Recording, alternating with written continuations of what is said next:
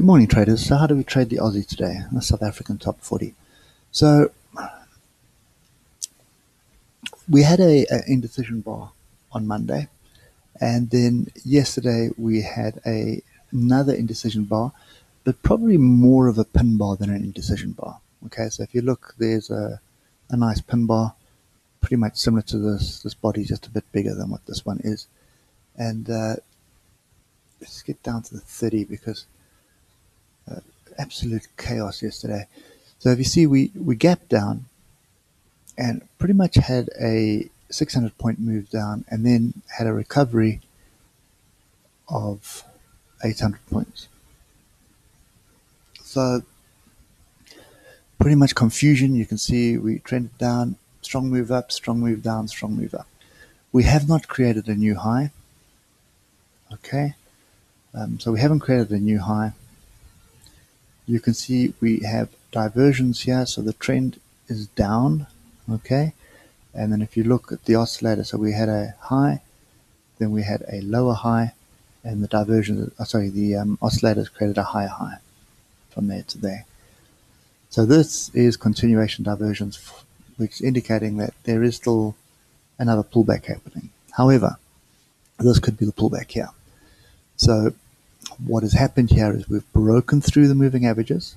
Okay, and remember what I say, we're looking for story of threes. So there is my first break of the moving averages and test, and we fell off. Okay, here is my second breakout of the moving averages and a crossover and a crossover. So this is where I start watching to see whether we are going to be whether it is a case of third time lucky. So we are below the moving average again, as you see, whether we gap up and move to the upside. Now, for me on the Aussie at the moment, there are still two possibilities. There is still another possibility of a move to the downside. And I just want to get rid of that noise. And this level over here. So you can see there's this previous swing low at 48,430, and it ties up with this tail here. Okay, and I think what we can do is just move that one down. There's another swing low there. Okay, and you can see how that was used as support previously. Okay, so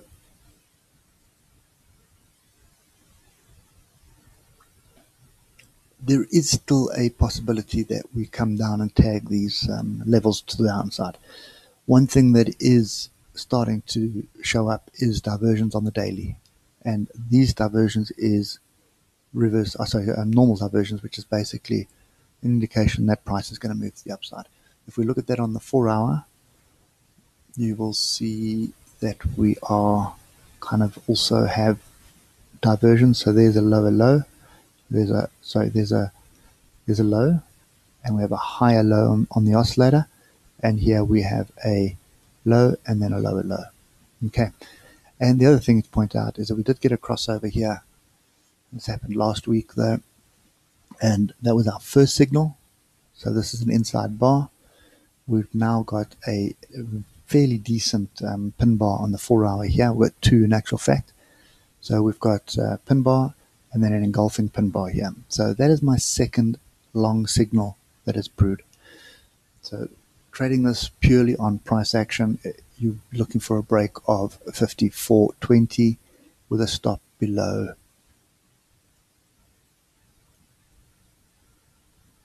49. What's that? 49,198.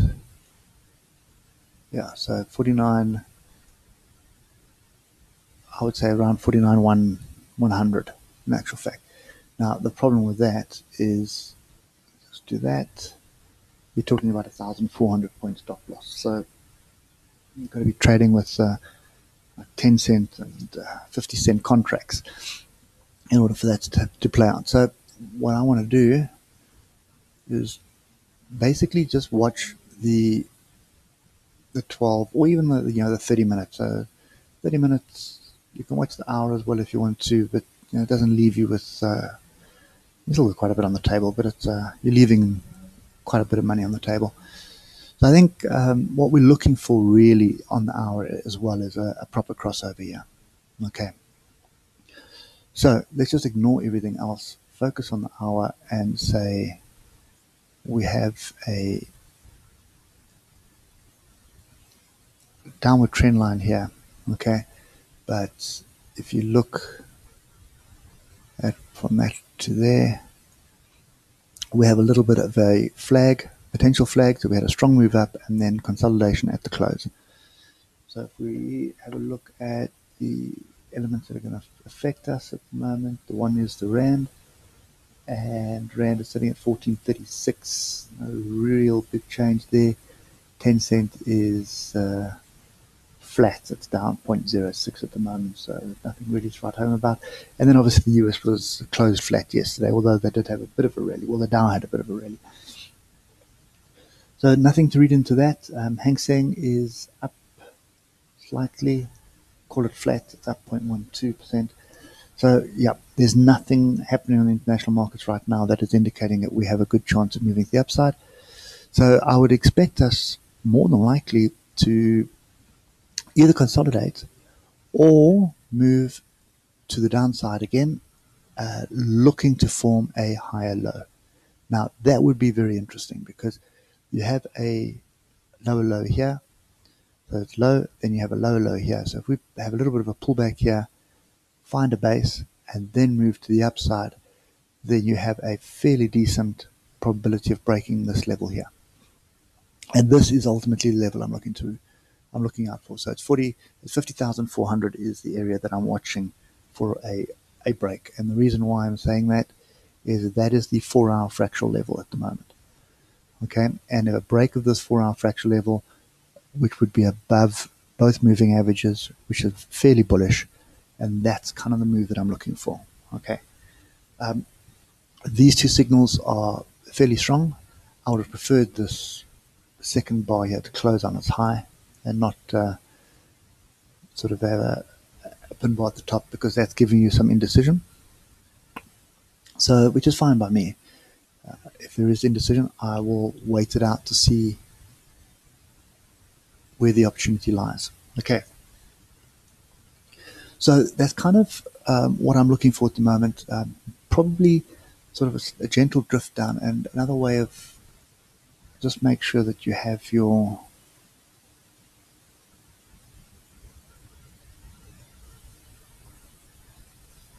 just make sure you've got your Fibonacci in, and you will see that we haven't pulled back to 50 or the 61.8. So that's kind of what I'd like to see. Okay.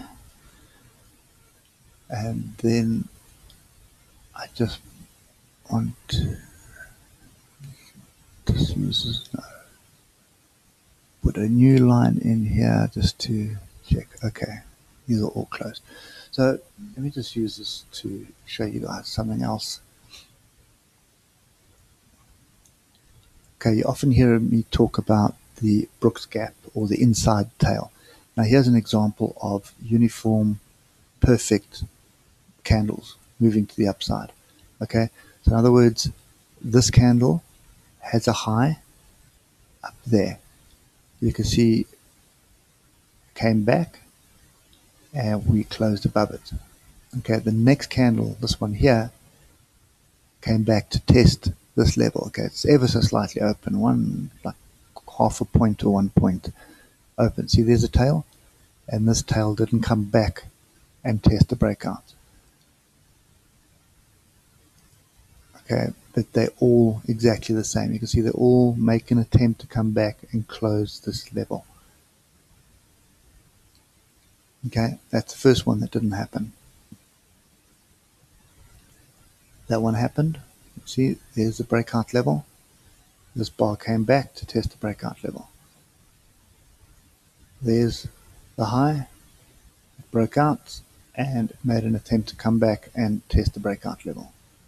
Okay, so when you see candles like this where they're all green and you can see the tails coming back pretty close to closer levels, and you know they're not crazy big. The first one is big, and then they get smaller and smaller, and then all of a sudden you get a big one. That's your exhaustion bar, which is the warning that this move is over. Okay, this is classic, really classic price action. So it's something to watch for. When you see this kind of setup, you want to be in on it. Obviously, you don't want to be in on this bar here, but you see all these small little bars like this, it's well worth getting in and putting your stop below the bar. Because you see, it can sometimes, this thing can continue for 2-3 days on the same way. And then often your signal is pretty easy to read, because you'll see there's your exhaustion bar, so that's your warning. You've got your inside bar, you're looking for your second attempt to the upside. There comes your second attempt to the upside. Turns out to be a pin bar, and you know to get out of it. Okay, so for me today, I'd like to see a little bit of a pullback. We may get it. So sort of come back down to a Fibonacci level. I'm just going to take the midline of the Fibonacci here. So come back down into the 49, what is this? Probably between 49,500 and 49,520 and probably 600, 650. So somewhere around the 49,600, 49,550 area. That's, to me, would be a pretty good area to try and look for a long. Okay, so that's my view on this at the moment. We'll definitely wait and see what happens for at least through the open, and probably through the first half hour of the real market trading, just to see whether we're sort of meandering to the downside, or whether we're starting to consolidate, or it's a pretty sharp move down. So just bear in mind, we haven't created a higher low. Okay, we have created lower lows, and just look at that on the hour. We are below the moving averages still. We've had one breakout, and we've had a second breakout. So, are we going to get another breakout and third time lucky, which on the hour would take out the high of yesterday, which would be a fairly bullish signal, and then the high of Friday. Oh, sorry, that's Monday. So the high of Monday and the high of yesterday. Those are the two levels that we need to watch for. Okay. So that's my take on this at the moment. I still believe that we are forming a base, and just bear in mind that there is still possibility that we can move down to the 48,600, 48,400 area. Okay, that is sort of is another level to the downside, which is fairly significant. Just want to get up the monthly here, and you'll see what I mean. Okay, so you see the previous highs on the monthly, and how we keep testing this. We're testing it all year, pretty much. Okay, so the other level that we're talking about is right there, and then the last one is that one there.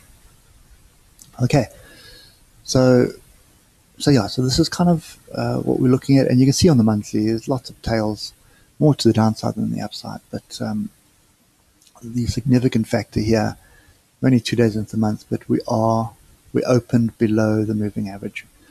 Okay, so it's kind of, jury's still out whether we are moving up or down. Okay, so for me, I'm still optimistic that we're moving up, and I'm just looking for a better entry than what we see on the table at the moment. Okay, so ideally what I want to see is a higher low, and it'll give me an opportunity to get in and start loading up for a reasonably good swing trade to the upside. Okay, so that's my view on the Aussie for today. Clearly a buy the dip scenario at the moment, because I do feel that we are consolidating here, and you want to be in on this. And sorry, as far as I'm concerned, when you start looking at the Aussie, we had this move up, and then we've had another move down. Now have a look at the diversions here. So there's the previous swing low, and there's the swing low. So low, lower low, and have a look at the oscillator, low, higher low. Okay, so that's my view on this. I do suspect we're going to move to the upside. Maybe a bit of consolidation, maybe a little bit of a pullback before we accelerate to the upside. And then the last thing to point out here is we do have a little bit of a flag, and I suppose just look at it on the 12-minute.